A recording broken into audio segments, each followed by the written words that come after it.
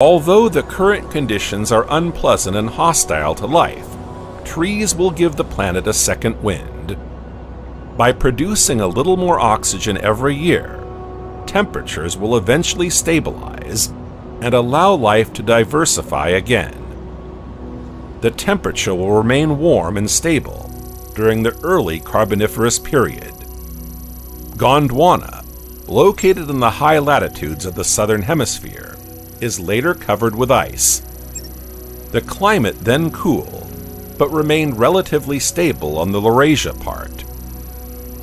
Later, the continents of Laurasia and Gondwana, resulting from the breakup of Rodinia, come together again and form a single continent called Pangaea.